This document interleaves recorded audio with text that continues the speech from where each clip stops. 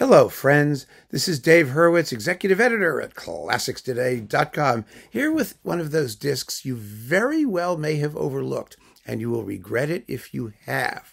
It's this, do it right, this disc of Wagner Overtures and Preludes, featuring Japanese conductor. He's actually Japanese-American. He was born in the U.S. His dad was consul general at the time.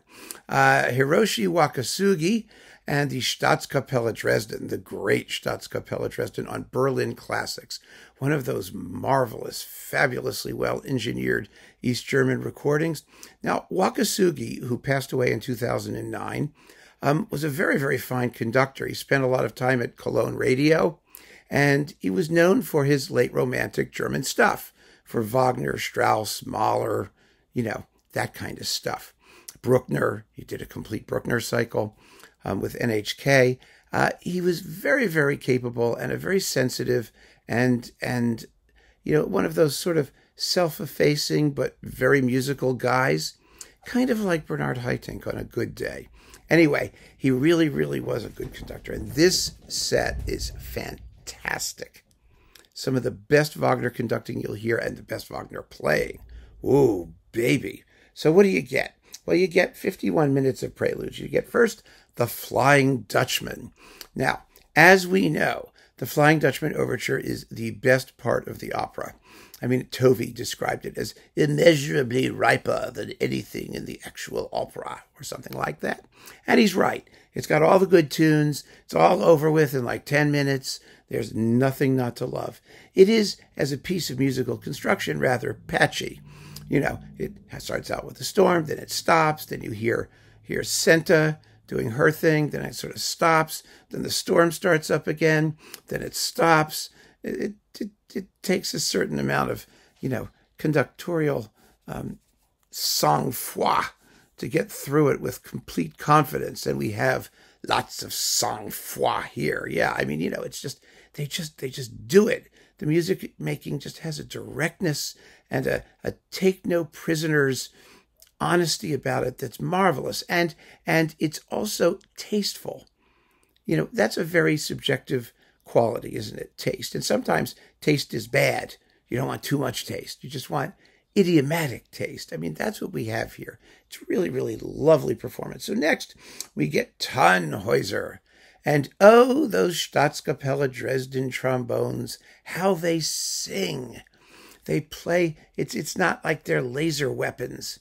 They actually have a tune, and they project the tune in a wonderfully powerful but also noble and lyrical way. That's what I mean by taste. It's absolutely magnificent. A beautiful, beautiful performance. And then we've got the Lohengrin Prelude. Well, the Lohengrin Prelude is kind of foolproof, right? As long as your strings are in tune when they play harmonics, you're in business.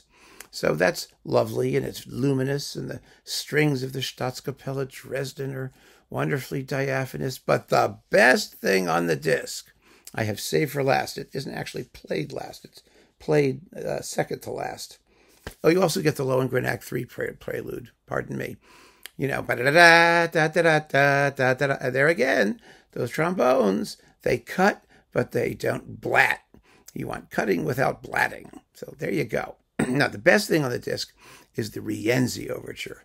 Now, the Rienzi Overture is the trashiest piece of music, probably, that Wagner ever wrote. And he wrote a lot of trashy music. It's a lot of fun. As I said in my review on ClassicsToday.com of this, it sounds like, demented Rossini with no sense of humor. I mean, that really is what it is. It's ridiculous. Absolutely ridiculous. It takes forever to get going, but once it does, it's really exciting. This is the best recording of the Rienzi Overture I've ever heard in my life.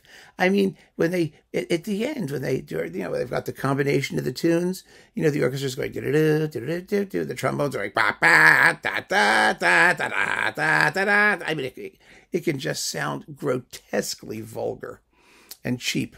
It sounds marvelous here. The crispness of the rhythm, the transparency of the orchestral textures. It's absolutely a joy from beginning to end.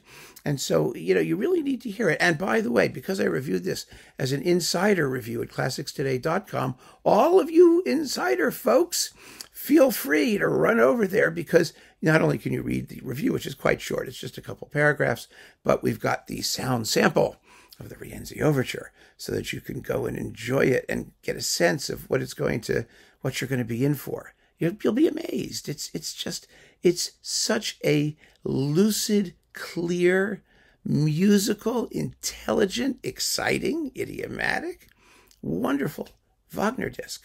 Everything about it. It's just fantastic. So if you can get it, it's on Berlin Classics. I checked Amazon. I saw one still around.